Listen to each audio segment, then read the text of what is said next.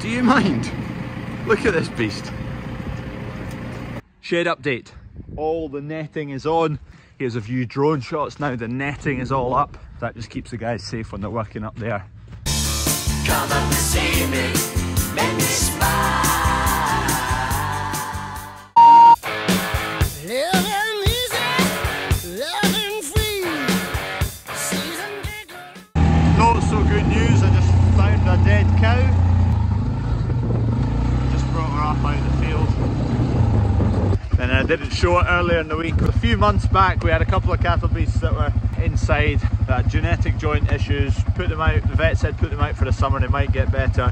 One didn't, had to get it shot, taken away by Grace Hill, and the other one got a vet slip for it to get to the abattoir, but it did nothing. And then we've just had that dead cow. Ah, bloody hell. Possibly staggers. She's not just died in the last couple of hours. She'd have been through the night last night or yesterday, I would think. Just been round checking all the mineral tubs, checked they're all fine, but there's still plenty of minerals kicking about, because that's in theory to stop the staggers, because the magnesium in that staggers is a deficiency in magnesium. A lick doesn't mean all cows are getting it, it's only the cows that are licking it, they don't all lick it. So I don't know if we think about next year just doing a bolus.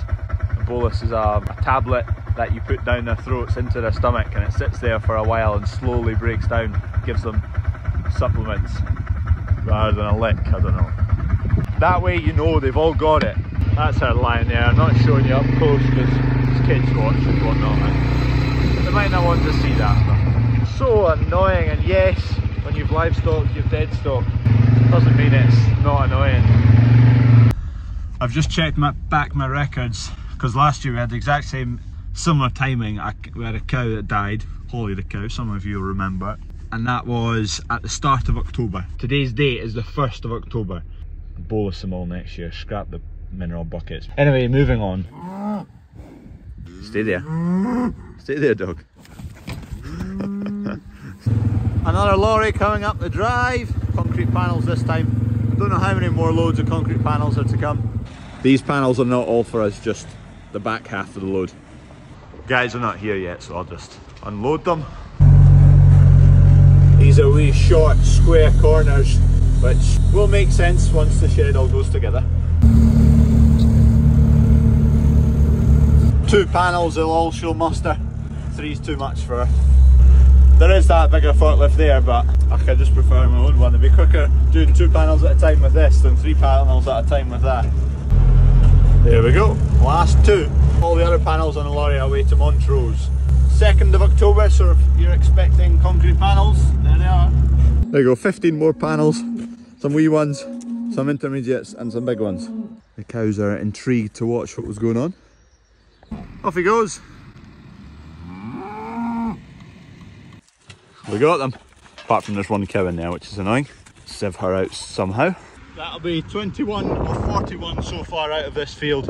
Anyway, I've showed you enough of the same job for the last 3 days, so I'll see you later. It's the next day, I'm just fishing out the passport of that cow that died over the weekend there. Grace Hill are coming to pick it up.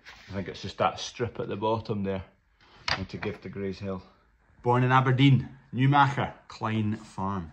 Mr. Jolly. Mr. Jolly. Coo's deed, not so jolly. Ah, damn it.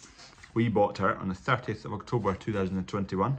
So she's been on farm 2 years, and then we've killed her. Nice one. Good morning, let's catch more calves. I've got 5 penned up over there.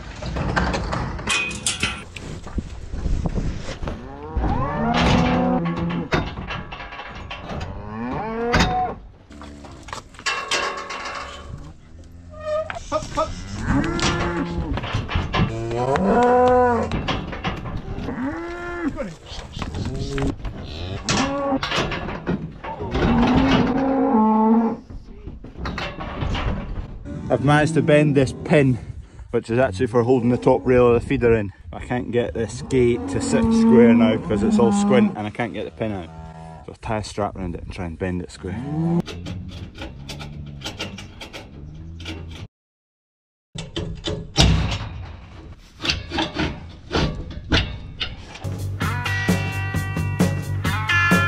Let's straighten up this pin.